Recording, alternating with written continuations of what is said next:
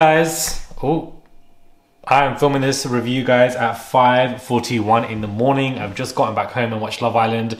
I know it's been such a late review guys. I was out celebrating my friend's book launch. I looked absolutely beautiful in this outfit.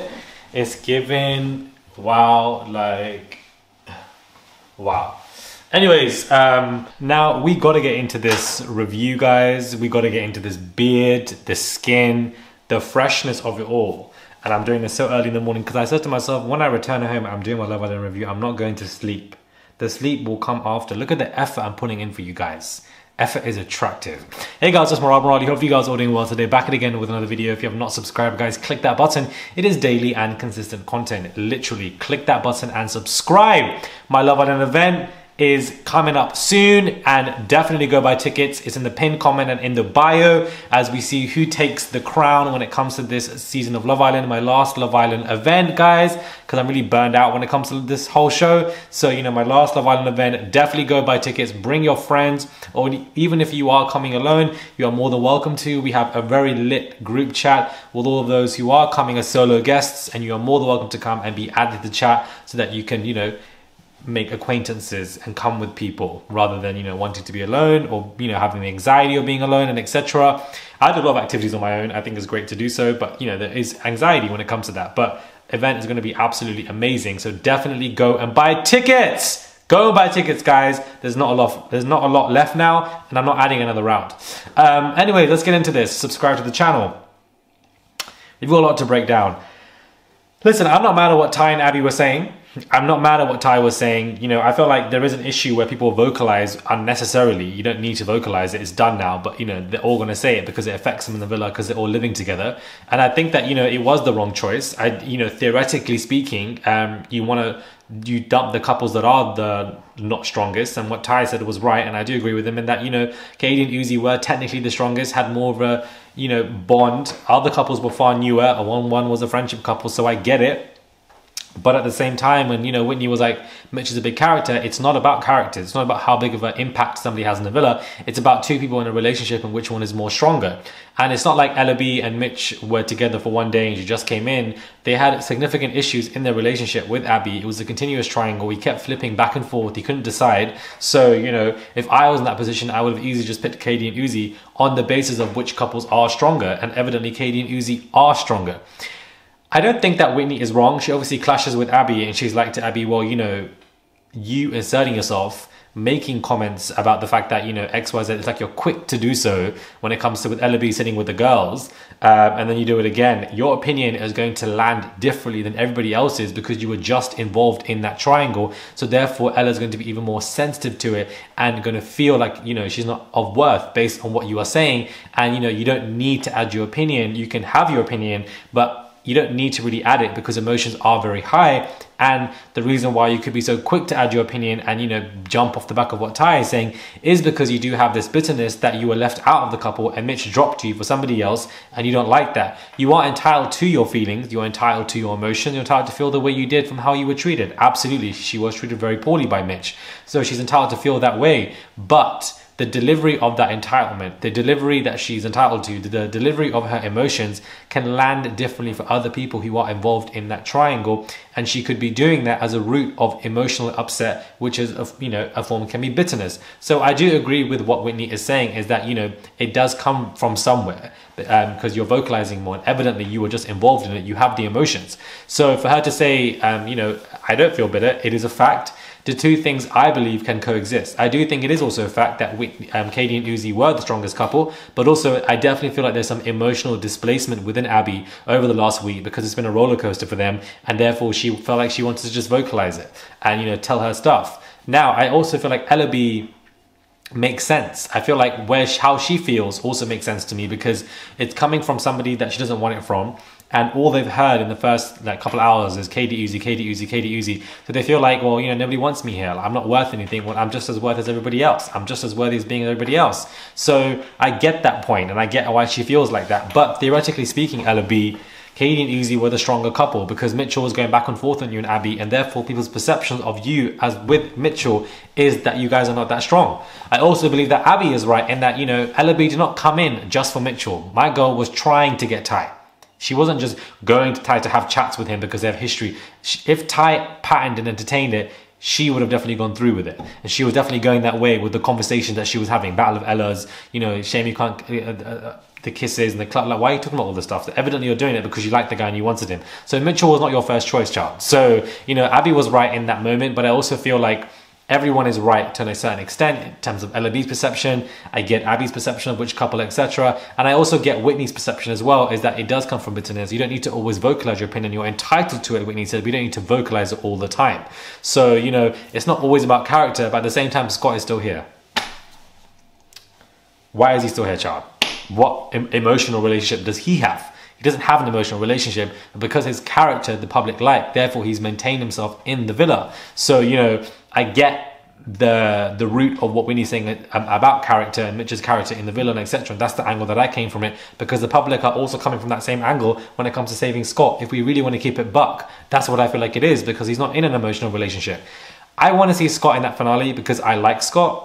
And I know his family now. I've spoken to them. They're very nice people. But I honestly don't want to see him there with Abby because I just think it's unnecessary. A good quality in Scott that I like is that he defends his woman, his partner, continuously, even if they're wrong, publicly, which I think is a nice thing to do. And then privately, you may have a conversation about it, etc.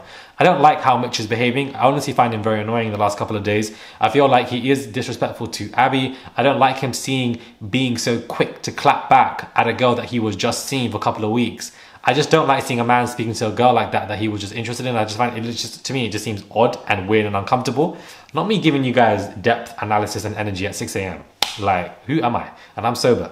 But anyways, I don't know. I feel like Mitch is so quick to, like, you know, say something. And it's like, babes, like, relax, like, roll the takes back, as she said, because you were acting like a fool. You have been playing them both back and forth. Suddenly now, all you're thinking about is Ella B. Like, he's just a liar. He's been jumping on all the girls since they've come in. You know, when he was trying to flirt with Jess, he was so quick to throw Sammy under the bus. Same with Molly, trying to throw Zach under the bus. So I just feel like he's just doing this, and now suddenly he's all Ella B. No, you weren't, bro. You weren't all Ella B. You were in between both individuals, and therefore the people in the villa might see Katie and Uzi as stronger because Mitchell clearly was going back and forth and didn't have tunnel vision. I also don't think Ella B even likes Mitchell because she didn't come in straight for him. So I don't get that couple. It doesn't make any sense to me. I don't see any longevity in that couple in any capacity when it comes to being on the outside of the villa. And I'm honestly tired of the dumb triangle BS that we've been seeing for the last week and a half, because it's annoying. I don't care about the whole Abby, Mitchell, Scott stuff, or Abby, Mitchell, Ella B stuff. Whatever it is, I'm not here for it and I find it annoying. I honestly do. But I feel like some of them are right in different perspectives, and that can all coexist at the same time. I do agree with Ty vocalizing his opinion, and Ty and Ella at the end, when he asked her, you know, said he was in love with her, etc., and they had those emotional moments, they were taking pictures. That seemed very uncringe to me. It looked very authentic, and it looks like Ty has very good, genuine feelings for Ella. I feel like Ty is a very good contestant on this show, because not only does he cause this stuff back and forth with Ella, but he is like a ghost producer for other narratives and storylines. And I like that he vocalizes his opinion. Whilst it may be annoying for him to do so, it gets drama going, and that's what we want this show for. The show is more for drama than for love. So let's not act like we only want love to see love on the show. He brings the drama and I'm here for it. But at the same time, it can be annoying for Whitney to say to somebody and dictate how they feel when that's not really the case, because you're not them. So whilst I agree with Whitney that there is bitterness in Abby, I can also see why Abby is frustrated, because you're telling me how I feel, but you're not me, bro. So, you know, I get why Whitney would say that, again, because of Abby's action. She doesn't need to vocalize and be the most vocal person about, you know, we want Katie and Uzi here, because it can land differently based on, you know, the history of your relationship with both Ella B and Mitchell. So I get it. I feel like everybody's right to a certain extent. I don't feel like anybody's, you know, only wrong. I feel like Abby is doing the most. I feel like she is over talkative and just, you know, trying to get it's just every day trying to just, you like, relax, just focus on you and Scott. You don't need to have constant conversation. Who is messaging me at this godforsaken time?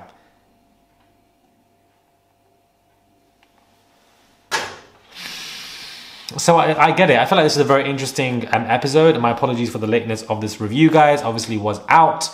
And we'll see what tomorrow brings, you know, with Scott clapping back quickly. One thing about Whitney and Scott, they can clap back very quickly, child. Both of them can clap back good.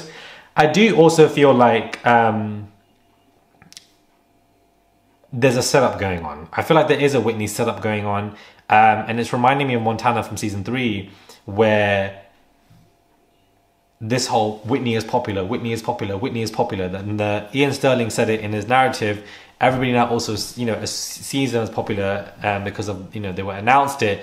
To me, it comes across as a setup that we're going to try, make her come across big-headed now because she knows she's the most popular, and therefore that's going to work against her from winning that show. That's how it comes across to me, and I do find it to be annoying that it can come across like that now, that people will look at Whitney as big-headed because she now knows she's the favorite.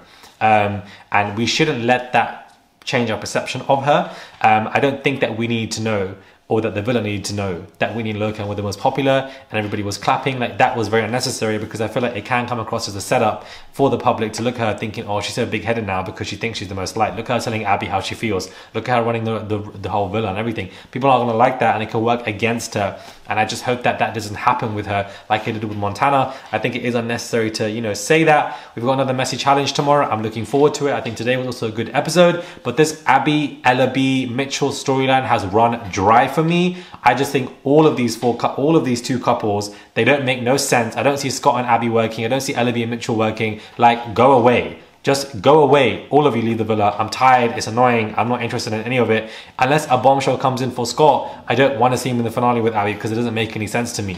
Ella and Tyrique have grown on me a lot today. I feel like there's a lot more authenticity from Tyrique, in his message. I don't doubt his love for Ella at all. I feel like it's, he definitely does like her, and he definitely is genuine. For some reason, people on here think that I hate Tyrique. I don't hate Tyrique. If I'm sitting here dragging and hating somebody, that means I actually like them. It means I like them a lot, because that means you're making me talk about you, and that's what we need on the show. So if you are a villain on the show, or if you are someone like Tyrique who's constantly egging stuff on or going back and forth to Ella B, etc., I like that. I think he's a fantastic contestant, probably one of the best in my opinion. I think Ty, I think Whitney, I think Ella are 3 great contestants. I also think Jess is also a really good contestant as well.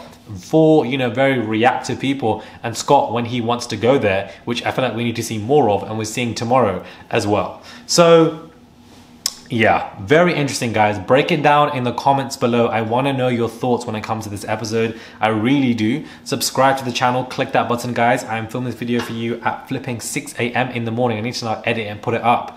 And I've got meetings tomorrow. So I'm really trying my best to get this out for you on time, even though it's late, so you guys can wake up and see the review. Please do subscribe and click that button. Check out the link in the bio below and the pinned comment for my last Love Island event.